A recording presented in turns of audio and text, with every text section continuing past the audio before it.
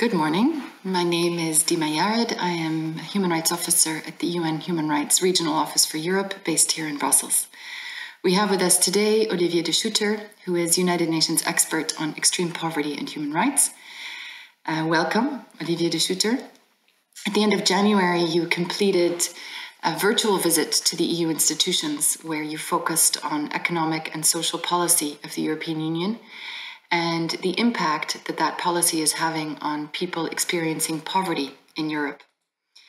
You had a range of rich and intense meetings with different actors. You met with people working in the EU institutions. You met with EU member states. You also met with cities, with social partners, as well as civil society organizations representing people experiencing poverty. So I have a few questions for you today on behalf of our audience, and I am grateful for your time and sharing your thoughts and observations with us. My first question to you, Mr. De Schutter, is why do you think this visit is so important at this moment in time? Well, following the COVID-19 pandemic, the EU has reacted with a series of instruments and initiatives that will result in the EU questioning the approach it has taken until now in the fight against poverty. And essentially, what the crisis has shown was the need to rethink certain macroeconomic constraints, certain tools of macroeconomic policy convergence that prove inadequate to build social resilience within the EU. And it is this debate that we now must have within the EU in order to ensure that the member states are better equipped to address poverty. And for this reason, this report, based on the visit I did with the EU institutions in December and January, shall be, I hope, influential in shaping those debates in the future of the EU.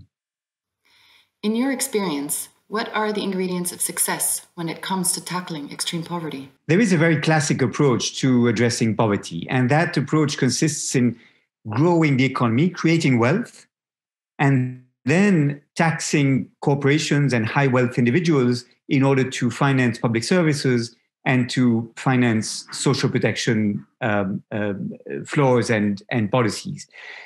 This is a very important part of what it takes to combat poverty, but it is not sufficient. And in fact, we need to broaden our imagination as to which tools can effectively combat poverty for three reasons. First, because that classic approach to combating poverty relies on economic growth as a precondition for poverty reduction. Yet we know that economic growth cannot be pursued indefinitely. It has major ecological impacts, and it is increasingly unsustainable. Secondly, because this approach to tackling poverty will be increasingly challenged as it looks like a system in which you tax the rich in order to distribute to the poor, and it will meet with increasing resistance in the future.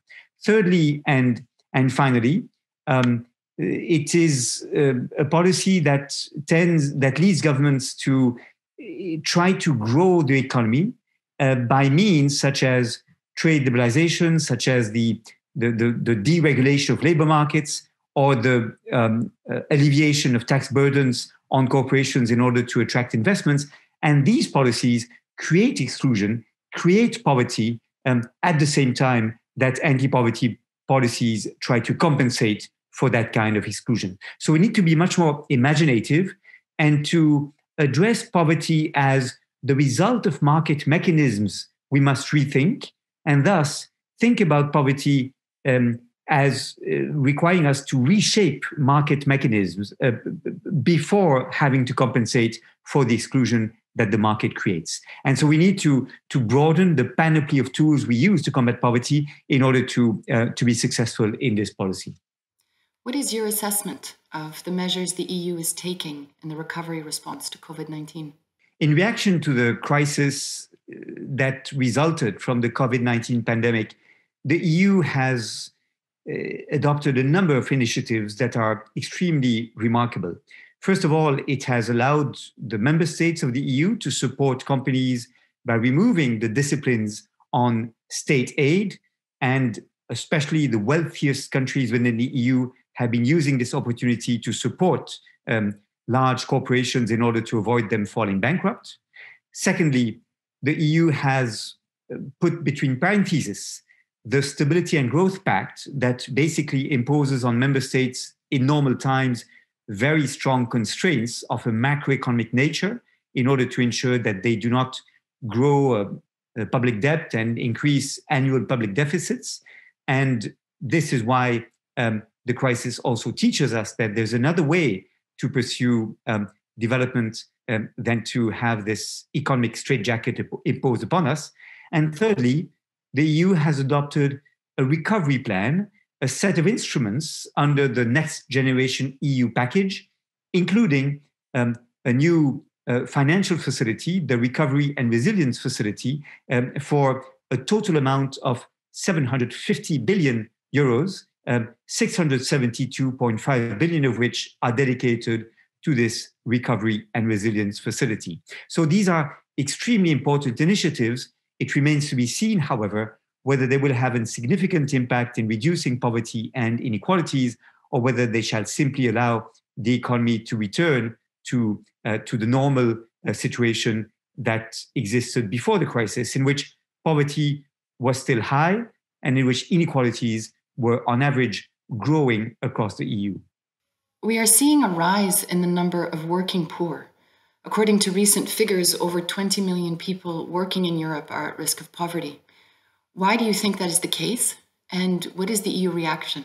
In order to combat unemployment, many EU member states have developed new forms of work in the form of mini jobs, zero-hour contracts, temporary contracts, part-time employment.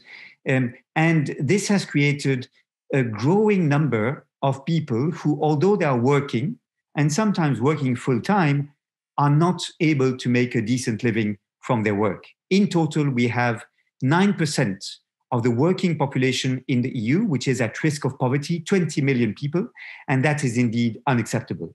We need to ensure that we do not only create employment, but that we create decent jobs that are paid at a minimum a living wage, and that we avoid creating these precarious forms of employment in which women and young workers are overrepresented and that are today the most at risk of losing their jobs following the economic crisis that results from the pandemic.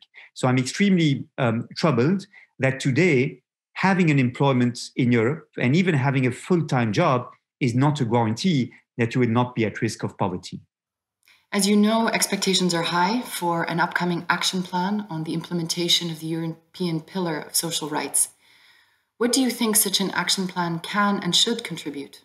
I believe the first commitment that should be made in an action plan to implement the European Pillar of Social Rights is a commitment to reduce poverty and to do so with the setting of quantitative targets that all countries should have to report about. In 2010, when the EU adopted its Europe 2020 strategy, it committed to reduce the number of people in poverty by 20 million by the year 2020. And of course, the EU failed. In fact, it failed by a very large margin. We need, however, to reset a target to guide countries to this objective. I propose that by 2030, we commit that in the EU, the number of people at risk of poverty be reduced by 50%, and that we work towards this objective. That means, inter alia, adopting a new initiative to ensure that all people in Europe will have basic income security. Today, we have very different approaches to providing this basic income security, this minimum income across Europe.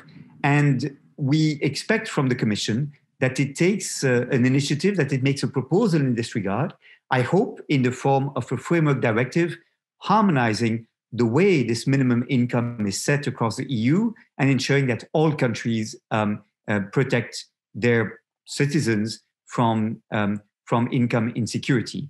I believe this is achievable despite the huge differences between member states. It is possible to adopt a common methodology as to how the minimum income schemes should be set and guaranteed.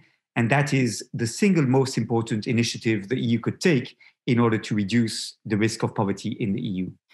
So what are the next steps now in terms of your report and how you will continue to work with the European Union on these important issues? Throughout my mission in the EU, I met with a large number of individuals and organizations very committed to combating poverty and reducing inequalities in the EU. And I very much hope that this cooperation will continue. There is a real momentum today in Europe on these issues. And the Portuguese presidency of the EU that started on 1st of January 2021 is deeply committed to making a difference in this regard and to relaunching social Europe. There shall be a major social summit convened in Porto in May 2021. I do see this as a unique opportunity for the EU to adopt a number of initiatives in this regard. Commissioner Nicolas Schmit, in charge of employment and social affairs in the EU, shall propose a child guarantee protecting children across the EU from poverty by guaranteeing adequate nutrition, adequate education, adequate housing, as well as access to healthcare. And I believe that that initiative, as well as the initiatives already adopted on the minimum wage across the EU and the one we hope to see adopted on adequate minimum income schemes, all these initiatives create a real momentum that now should be seized. I think the crisis has shown that we needed to focus our efforts on building social resilience in the EU, not simply on reducing the costs, not simply on maintaining macroeconomic orthodox approaches that reduce public deficits, but also by investing in people. And in my view, that is the debate we now shall have. The conference on the future of Europe that shall be launched in May shall be a huge opportunity to get this message across again.